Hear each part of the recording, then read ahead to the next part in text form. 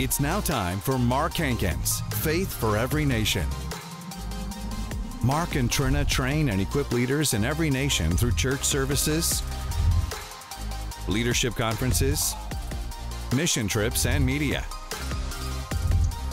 Get ready for a direct and joyful message about how to grow in your faith and learn more about who you are in Christ. Now, let's join Mark and Trina. So when he said, and you are Peter, what he was saying, the Lord said to me, he said, when you understand who Christ is, Good. and when you acknowledge who Christ is, you declare that he is your Lord, he is the anointed one, he is Christ, the Messiah. And when you confess who Jesus is, that he is your Lord and Savior, then Jesus turns around and says, now let me tell you who you are. And so you will see yourself in Christ and a new identity, that you're not who your mama made you, you're not who mistakes made you, you're not who problems made you. You have a new identity in Christ. You're a new creation in Christ. Old things have passed away. Everything has become new. So knowing who you are in Christ, it's not just some sort of a little mental or intellectual thing. This changes everything in your life. Old things pass away. Everything has become new. One time I was looking at that and I said, when Jesus was raised from the dead, he didn't say, oh, I sure hope that helped you a little bit when you're having a blue Monday or you're feeling tired. He said, no, when Jesus was raised from the dead, he said, all power in heaven and in earth is given unto me. Wow, that's big. Yeah, so when God raised Christ from the dead, he released enough power, exceeding great power, to undo everything Satan had done in Adam and to make man a new creation, a new heart, and a new spirit. Mm-hmm. Jesus came with the purpose to destroy the works of the devil, which started in the garden. Yeah. You know, deceiving and stealing, killing, hatred, all of that. Yeah. Jesus came with that express purpose. For this purpose was the Son of God manifest, that he may destroy the works of the devil. And when Jesus came, he tore out the old kingdom. He said, I am building a new kingdom. Yeah. And he said there in Matthew 16:18, I will build my church. Wow. So Jesus is the builder. He's an architect. He's a foundation. He's the cornerstone. He said, I'm building the church, and it's on a revelation of me. The church looks like me. Yeah. And it's built upon the spirit of wisdom. Yeah, upon this rock. Yes. I will build my church. The rock he's talking about is the revelation of who Christ is, but also you are a piece of that rock. The rock. Or you have the same life, same authority, same nature that's in Christ is now in this believer or in every believer. So we're part of the building. Yeah. We're part of the church. Yeah. And the influence of the church and the purpose of the church, it says in the Amplified, the powers of the infernal region shall not overpower it or be strong to its detriment. I like this. Or hold out against it. Wow.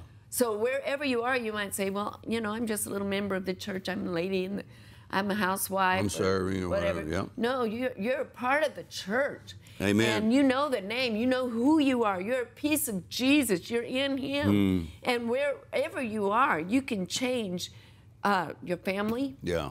You can change your children, your community.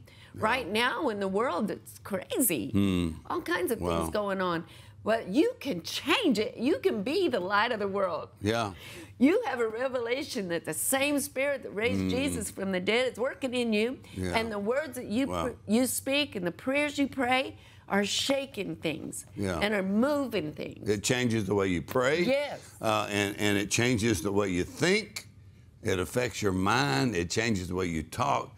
Jesus changes everything. He's a new creature in Christ. Old things pass away. Everything has. In other words, Jesus didn't come just to move in. He came to take over. In other words, yes, he's come to in other take words, over. when you yield to Jesus as your Lord and Savior, then he changes everything. He said, don't even remember the former things. I'm going to do a new thing in your life. So every time you're looking back, remembering former things, it kind of like waters down and hinders your faith from working effectively. Right.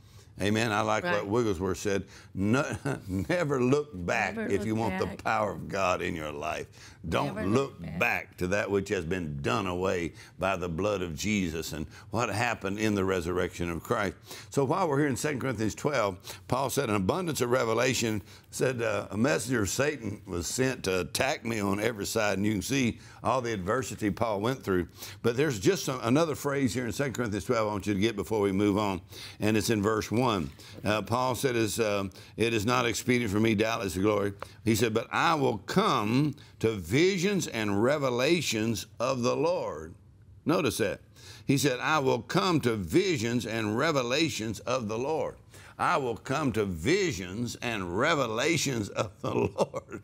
In other words, Paul said, I'm still moving into visions and revelations of the Lord. And then he says in verse 2, I knew a man in Christ.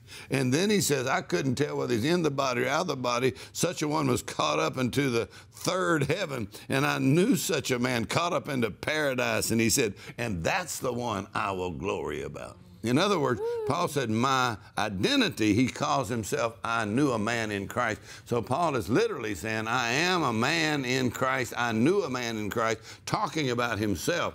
So what better phrase could you use to describe a believer and a believer with revelation than to say a believer is a man or a human in Christ, a new kind of human, a new kind of man, a man in Christ. A man in Christ, a person. I love the phrase. In Christ. Yeah. Yes. So I knew a man in Christ. All right. And so Paul says, I was so caught up spiritually. He said, I really couldn't tell whether I was in my body or out of my body. So the realm of the Spirit is so real. And yet walking with Jesus and living in the Spirit, and even John said, I was in the Spirit on the Lord's day, which means he kind of got into a realm of revelation where he's hearing and seeing and writing what he's hearing and seeing about eternity, about heaven, about the realm of glory. And so you can see the spirit of wisdom and revelation is a real thing. It's a real thing, and it's changing. It'll change even the moment by moment experience that you're walking through day to day. Yeah. You know, you can sometimes be overwhelmed, frustrated, you know. Yeah. But the presence of the Holy Spirit makes the reality of Christ. Yeah. He's in you. He's the hope of peace. He's the hope of your answer for that moment. He is the source of self-control. And the Holy Spirit reveals that it's Christ in you. And you're not in this fight. You're not in the world. You're not, you know, in the natural. You're in Christ. So if we're in Him, we can do all things. Yeah. And all things are possible, moment by moment. I just take it home, because sometimes you just got to take it home. Yeah. This translates, like you say, to personal victory. Yeah. So what the Holy Spirit does. So now, if you talk about several keys or accesses to revelation knowledge, you'd have to just say the Holy Spirit, number one. Number one. You'd have to say the Holy Spirit. Or you have to say, really not number one, you have to say the Word of God, number one. The Holy Spirit, number two, but the Word is inspired by the Spirit of God. So the Holy Spirit actually is the author of the Bible. He's the author of the New Covenant, so He knows its meaning. He knows. So the Holy Spirit, Jesus said He is the Spirit of truth. And when He comes, He will guide you into all truth. So my dad always said the Holy Spirit's a genius. If you listen to Him, He'll make you look smart. If you ignore Him, you're gonna be whooped, beat up, messed up, because the Holy Spirit actually is the one that takes what Christ has done for us and translates it into personal victory. The Holy Spirit is the one that takes everything that Christ has done for us and makes it real, a reality in our personal life or in our experience. Yes. So the Holy Spirit lives on the inside of you. He's the Spirit of truth. He will guide you into all truth. So there's several keys to going forward in revelation knowledge. All right, number one, we talked about yesterday a little bit, is how you receive the Word. Because faith comes by hearing, hearing by the Word, and the substance of faith is revelation knowledge. So faith comes by hearing, and hearing by the Word of God. How you hear, and we said yesterday that Jesus said, be careful how you hear, because whoever hears is the one that's going to have it. And he said, if you can't hear it, and so he said, pay attention, listen when the Word is being taught, or the Word of God is being read, or the Word of God is being preached, because what are you hearing? Because you can actually even hear more than the preacher's saying. Because the Holy Spirit will bring that into application. Right. So how you receive the Word of God, how you hear, that's where faith comes from. How do you hear? How do you hear? I like David in Psalms, the 5th chapter. David was a man after God's own heart, and he had a revelation. He knew the secrets, and he knew there was more than the natural world. He had eyes that saw. And so Psalm 5 says, give ear to my words, O Lord, consider my meditation. Hearken to the voice of my cry, my King and my God. And then it says in verse 3, in the Amplified, in the morning you hear my voice, O Lord. So there he's positioning himself to hear God and for God to hear him. And in the morning he says, I prepare a prayer, a sacrifice for you. How personal. How sweet. And then he said, and I watch and wait for you to speak to my heart. So right there, it's a divine connection, a divine intimacy with God, which is such a heart thing, you know. So every morning, I think it's just a good habit, and it is the habit of so many throughout the Word of God, to get up in the morning when you're fresh and listen and wait for Him to speak to your heart. And when you do that, He gives you the keys. That's what Jesus' pattern was. He got up way before everybody else a lot of times, and He heard the Father. And He got the direction, got the strength for this day, and walked in that revelation. So how you hear in the morning can affect how you hear all day long. All day long. And so making a priority to seek the Lord in the morning. And my favorite psalm, well, I shouldn't say, but one of my favorite psalms. One of your favorites, yes. Is Psalm 63. Yep. But in Psalm 5, David said, my voice you will hear in the morning. And so he lifted up his voice, fellowship with God. Psalm 63, he would say, oh God, you are my God. I like that. Oh God, you are my God. You're not just Abraham's God. Come on, you're not my just God. Elijah or Elisha's God. You're not just Solomon's God, or you're not just Moses' God. Come on, he said, oh God. Now in our case, we would say, you're not just my daddy's God, or my mama's God, or the pastor's God, or your TV preacher's God. Oh God, you are my God. Early will I seek thee.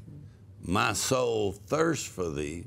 My flesh longs for thee in a dry and thirsty land where no water is, to see your power and your glory, so as I have seen you in the sanctuary, because your loving kindness is better than life.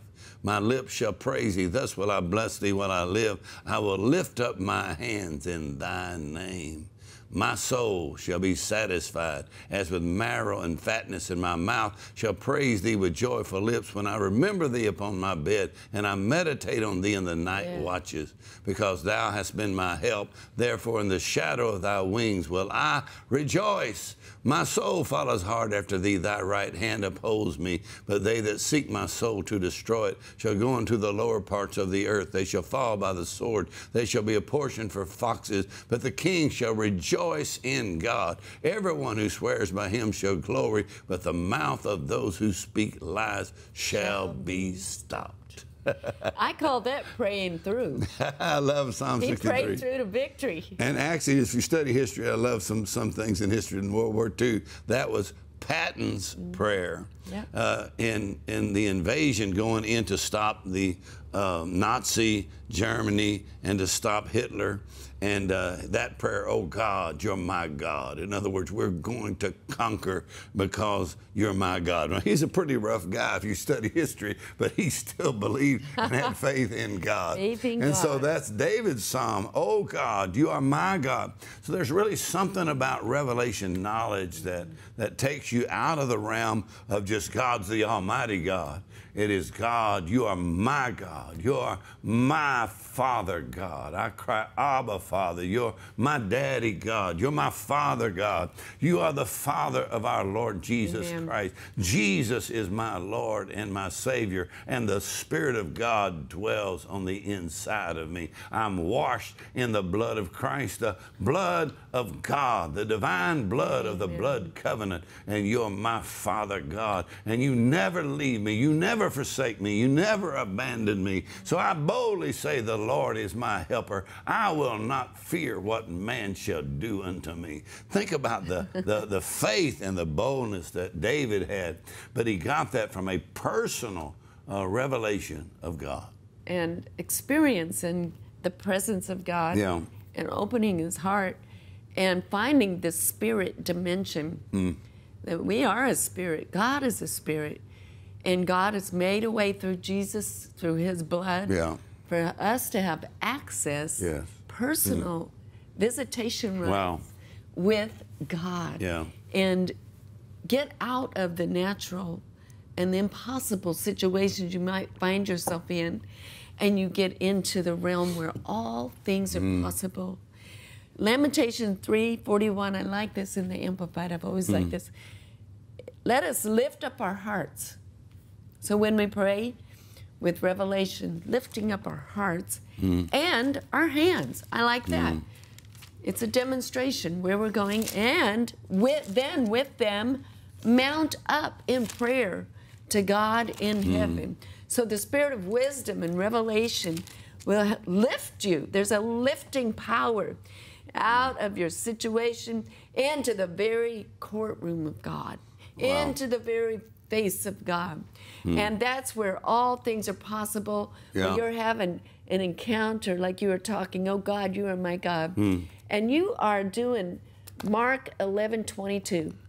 Have faith in God. You're taking the faith of God. You're laying hold, taking hold of his Lay hold of God's faithfulness. In that communion, intimacy with God. And now your authority as a believer, that you say to the mountain. The mountain represents anything that seems too big for you, anything that looks impossible to move or to change, anything that natural people say that's always going to be that way. But as a believer, when your believing is equipped with the spirit of wisdom and revelation in the knowledge of God, then mountains have to obey you. Jesus said the same thing in Matthew 17 and verse 20. He said, it shall obey you. In other words, it's not just going to obey God, it's going to obey you because the authority you have in your voice. And so that authority belongs to every believer. Wow, well, our time's running out for today, but look at Psalms 25 verse 14 one more time. One more time. Because we're talking about the Ephesians 1 prayer, the spirit of wisdom and revelation. But I want to end up today on Psalms 25 verse 14. It says, the secret of the Lord is with them that fear him, and he will show them his covenant. That could be our memory verse. The secret of the Lord is with them that fear him, and he will show them his covenant. Think about this covenant. Think about the blood covenant. Think about all that Jesus has done for each one of us. and that authority that's available to every believer, the power that raised Christ from the dead. Hallelujah. He says, when you worship God and you say, God, you're my God, and you say, well, I've got too many problems or too many failures. Well, according to Hebrews 4, verse 16, he says that you come boldly to the throne of grace to receive mercy and to find grace to help in the time of need. That means when you're facing a challenge, or even if you've, I think the Amplified says, we receive mercy for our failures. So I kind of say it this way: you receive mercy for your failures and grace for your future. So he says, even though you may be facing a challenge or you may have failed, he said, you can still come boldly to the throne of grace. Well, how are you going to get in there boldly? He says, we come by the blood of Jesus. So think about that covenant through the blood of Jesus, that God said, I will not remember your sins. Your iniquities I will not remember anymore. In other words, God said, I've totally forgotten about your failures because of the power of the blood covenant. Think about that covenant. He said, and God said, if you'll fellowship with me, I'm going to show you the secrets of my covenant, what all's involved in that covenant, and God's personal commitment to that covenant, his commitment to you as a believer that he is your God. You're my Father God. When you boldly confess that Jesus is Lord, I like what Dad Hagin said, even in the face of every failure and challenge, that you confess Jesus is my Lord. He is my Savior. He said, hold fast to that confession of faith, that I'm washed in the blood of Jesus. I overcome by the blood of Jesus. I have access in the presence of the Almighty God, and I come boldly by the blood of Jesus, and I receive mercy, and I find grace to help me right on time. I like what the Amplified says, appropriate help, well-timed help, right when you need it. But you come boldly by the blood of Jesus. Amen. Amen. I believe there's a divine encounter, an intimate meeting with God, Yes. where, as Isaiah 40 says, we wait upon him, he renews our strength, and he causes us to mount up with wings like eagles, move from the place we were into the place where he is bringing us to in freedom, peace, health, calm, quietness, and assurance forever. Hallelujah. And this morning I was singing and humming another song, and it's Blessed Assurance. Jesus is mine. Oh, what a foretaste of glory divine. This is my story. This is my song, praising my Savior all the day long. So I think we can just take this teaching and just let it come out in praise.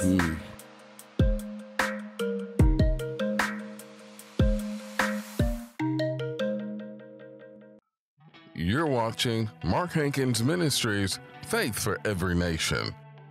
The greatest need of every believer is expressed in the prayers found in the chapters of Ephesians 1 and 3. Understand and experience the life-changing power in these prayers. Revelation from God fuels your dedication to God. In this new edition book by Pastor Mark Hankins, Revolutionary Revelation, Breaking Barriers, you will understand that every breakthrough in faith comes from a breakthrough in revelation knowledge. You don't need more power, you need more revelation knowledge. Revelation knowledge unlocks the power of God and every breakthrough in receiving the blessings of God. We also want to offer you 4 brand new messages titled Revolutionary Revelation, Breaking Barriers. These messages will help you understand the importance of revelation knowledge in your identity. When you have revelation from God, you will clearly see who you are in Christ. In these new teachings, you will understand what happened to Jesus in the death, burial, and resurrection, and how Jesus' victory becomes your victory.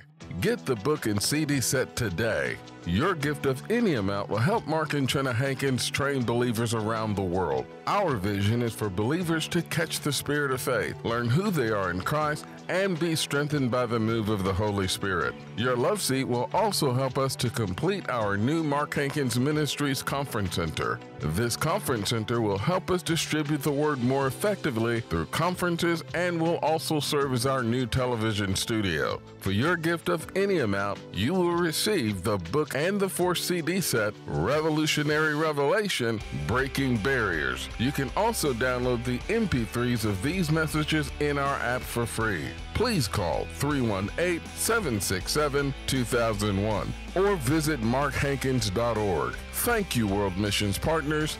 Together we can, together we will.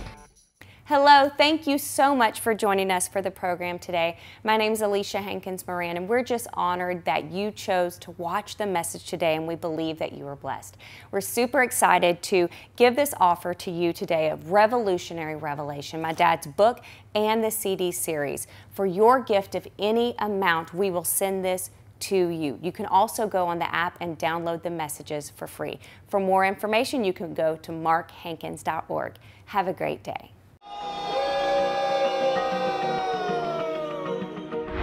For over 5 decades, our desire has been to teach foundational biblical truths to believers around the world. Now, like never before, we see an acceleration of that assignment and are determined to take the message of faith to as many nations possible, seeing lives, churches, and nations transformed by the Word of God. We've been to over 50 countries and have ministered the Word and the Holy Spirit in conferences, churches, and Bible schools. Some of these places we go to again and again, and the seed of the Word is still growing today. Our assignment is to distribute the Word on every avenue possible, broadcasting on TV, websites, social media, the app, and through publishing our books and CDs. We know if we do our part, God will do His part and make sure the Word lands at the right place at the right time. In the last days, the printed page will be the most effective distribution of the gospel. The stories of people receiving our books in remote places around the world fuels our vision to do what the Lord has called us to do. People are receiving our books deep in the heart of Africa, Vietnam, Papua New Guinea, the Philippines, Iran, and Pakistan, and so many other places. Our books are currently translated in many languages and distributed in even more countries. Our vision is to have our books translated into 100 different languages. Getting the written word in the hands of pastors and believers around the world is paramount to igniting the faith of generations to come. The books can go much further than we can. Partners, we ask you to continue to stand and believe with us that the Lord will continue to open the doors to new countries for our books to be distributed. Not only have we seen the faithfulness of God in the distribution of the books, but the television and media ministry has also accelerated as we recently launched out into daily television. We are now on the Victory Channel, BTN, and the Word Network, and are reaching a potential of 150 million homes worldwide. We desire to continue distributing the Word more efficiently. One way we are doing this is through building our brand new Mark Hankins Ministries Conference Center. This conference center will help us minister the Word more effectively through conferences and will also serve as our new television studio. We're also streaming our In Christ International Bible College around the world via Facebook and YouTube. This allows anyone in any country to catch the spirit of faith and study the Word at their convenience. With the advances of modern technology, the supernatural acceleration, and the new open doors, we are reaching more people today than ever before. And that's because of you. It's because of our partners that we're able to accomplish the assignment God has for us. When everyone pulls together, we will see amazing things happen for the kingdom of God. We thank you for your continued partnership. We could not do what we're doing without our partners. Together we can, together we will. Thank you, World Missions Partners.